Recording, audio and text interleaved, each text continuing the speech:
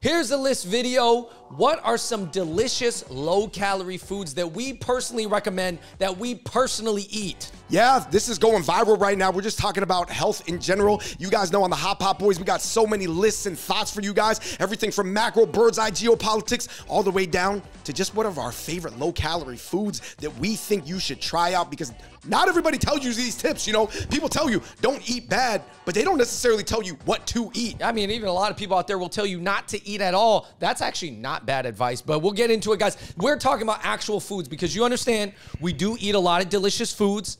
I still do to this day. I eat what I want when I can, but there's also other times where I will cut down on calories, especially if I'm chilling at home, working at home.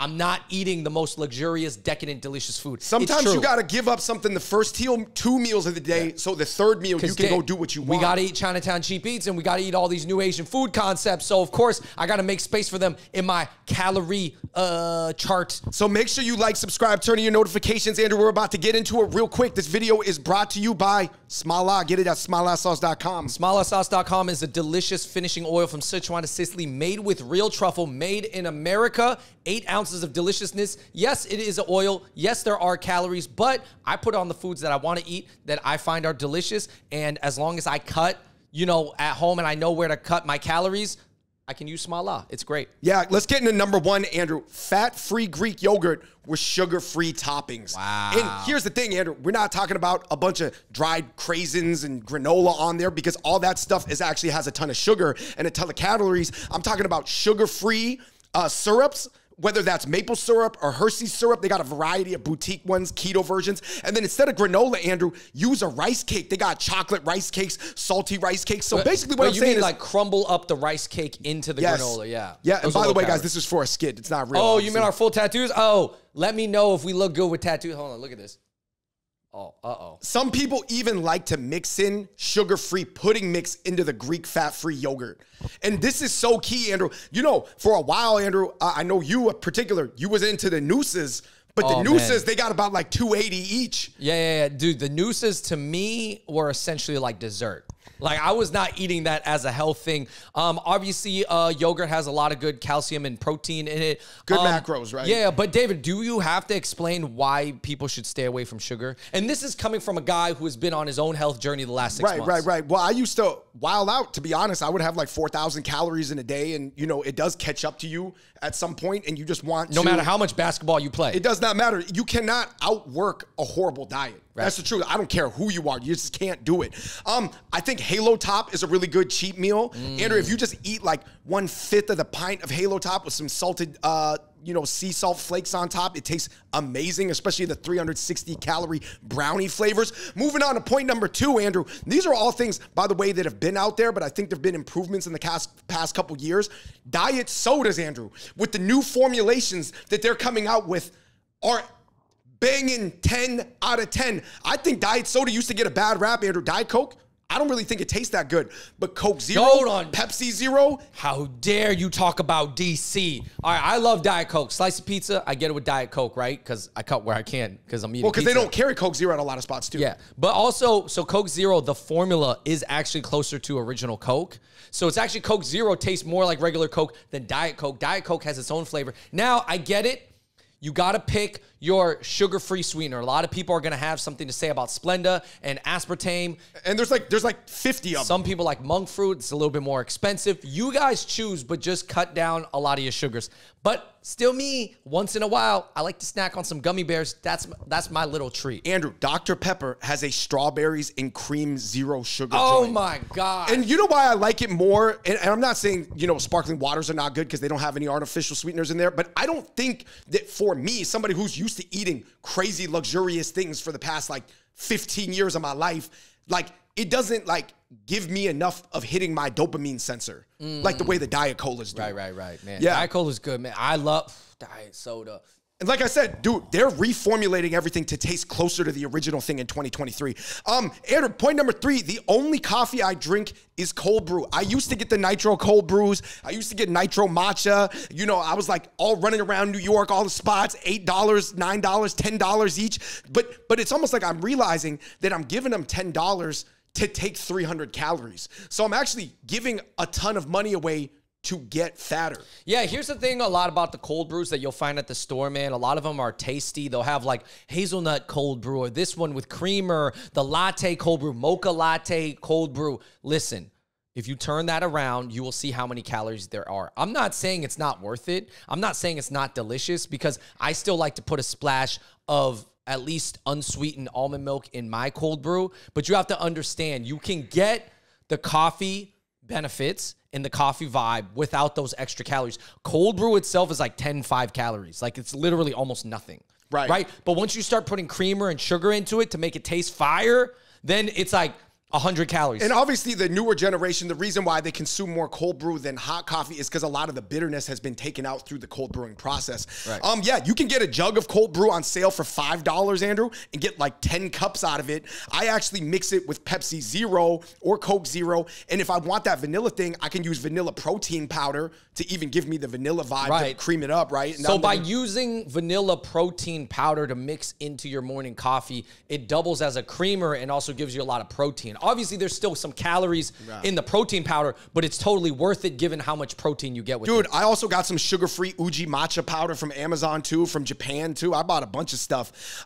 Andrew, point number 4, you got to get a cool-looking water jug. And I feel like tap water is absolutely okay. That's one thing I definitely disagree with people when people are like, oh no, everything's got to be filtered because tap water has this chemical or that chemical. I disagree with that because you're just making too many barriers for people to be healthy. Well, I would say in probably 80 to 90% of American cities, you can probably drink the tap water. Right. Of course, like check on Reddit. Yeah, there's for your own specific situation. It is variable district to district. In the big cities, usually you're okay with the tap water, especially if you want to flavor it. Yeah, so what I take is this gigantic 64-ounce of jug of water, right?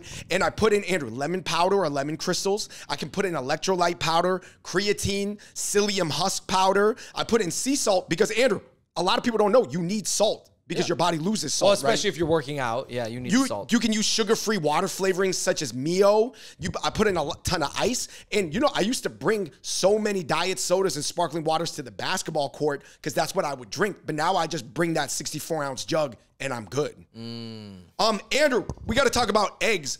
Of course, I think everybody knows that eggs is supposed to be this like sort of magical, like high macro, you know, just good for you in general. Right. Type of food, right? But I think the main key is here that we bought a bunch of these Asian egg sauces from Japan and Korea, and they're specially formulated for eggs. Right. So here's the thing about eating hard-boiled eggs or hard steamed eggs. However you guys want to do it, by the way, I recommend steaming. But hard-boiled eggs, sometimes you can get a little bit tiring when you just put salt and pepper on it, which it is still really good, but we have a bunch of different seasonings that are low-calorie or non-fat, but you got some, like, particularly egg-made soy sauce. Okay, by the way, it still has sodium, you can't use, you know, a gallon of it, but just sprinkle on while you eat your hard-boiled egg, and it's delicious. Yeah, I think the key is here that it's delicious. I genuinely enjoy it. I'm about to have an egg after this video.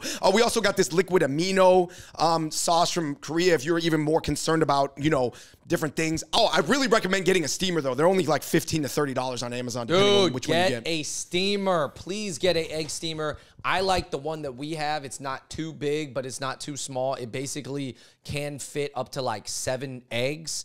And we also steam chicken sausages. Chicken sausages is a key, guys, because you get your meat in. It's chicken, so it's lower calorie. They're usually about 100 to 120 each, which is still calories. But if you think about the flavor and the amount of protein you get with it, I don't know, man. And you're actually enjoying yourself. That's the key. I want to tell people this.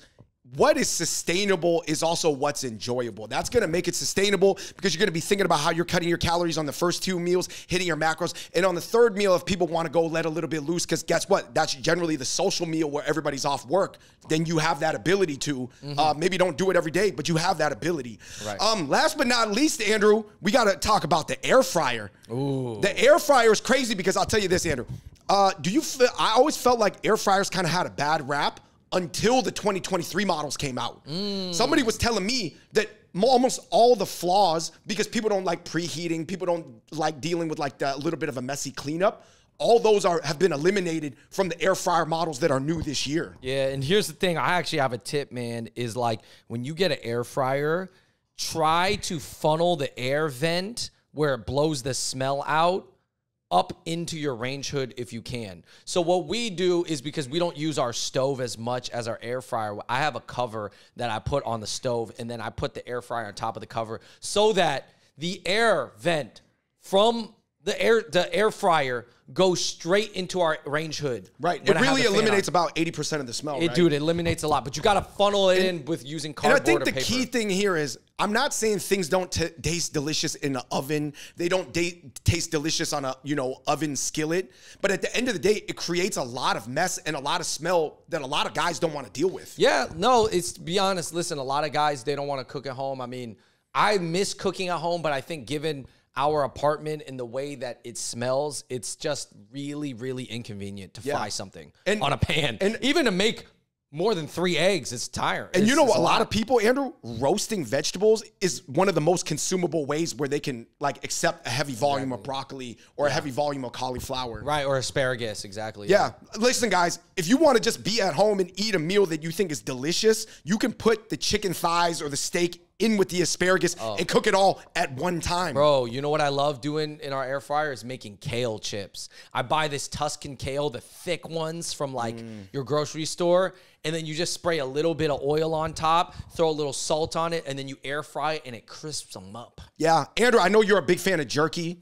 I like jerky. I like jerky. Yeah, you can't get the super flavorful ones because they have a lot of sugar and sodium. Yeah. And no, it is true, the ones that are more keto-friendly or paleo-friendly, they're more expensive, right? Yeah, but there's a lot of jerky brands out there. I mean, I mess with turkey jerky. Turkey jerky is really good, too. So just think about it. There's all these different ways you can get a protein snack in. And last but not least, Andrew, just rethink your drink. Some people, they get a crazy pina colada, for example. I don't know that many Asians that drink that, but let's just say that has 700 calories. That's almost 8 vodka sodas. Yeah, no. So the thing is about mixed drinks, especially the ones with the creamer, the liqueur, or whatever it is, the things that make it taste like a dessert drink, those things have a ton of calories versus if you still want to get a little buzzed and tipsy, right? And you want to have a drink with people. If you get tequila soda or vodka soda, the soda is pretty much zero calories and the vodka's low calorie. And you get that, you squeeze maybe 1 or 2 whole lime wedges in there,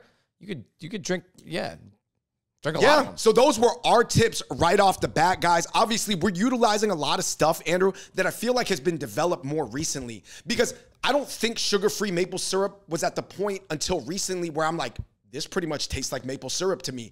I didn't feel like diet sodas had reached regular soda taste level until recently. Yeah. So there's just a lot of new things that are available in 2023 that weren't available in the old days. What I will say is this. I think the artificial sweeteners, the sugar substitutes, are way better than a lot of the low-fat substitutes. I think it's easier to replace sugar than it is to replace fat. I understand it. Fat is more delicious to me than sugar. Although I do have a slight sweet tooth, I could cut sugar out and take monk fruit and aspartame instead, while I'm like, dang, I still need some of that fatty flavor sometimes. Yeah, I would say you can apply any of these tips that we just said at a low level, at a medium level. Obviously, if you really want to go for it, you can apply these things at a high level. It's up to you. But let us know some of your other favorite recipes, tips, and tricks that you have in the comment section below, guys. We talk a lot about a lot of things on this channel. Like we said, crazy geopolitical bird's eye analysis, medium stuff about managing your friends, your family, your community. But this has to do with just your body being your temple in the most micro selfish sense possible. But you need that aspect as well. All right, everybody, please hit that like button. Let us know what you think in the comments down below. What are some other low-calorie foods you like to eat and why? Especially ones that are delicious. Oh, you know what? I saw one that I haven't tried yet because it looks like a lot of work. Making pot stickers, but with cabbage wrappers. Yeah, they got that. They got every recipe out there. All right, everybody, please hit that like button. Again, let me know what you think about the full sleeve tattoo. It is fake. It is fake, but it kind of looks cool. Yeah. Until next time, we're the Hot Pot Boys. Leave it in the comment section below. We out. Peace.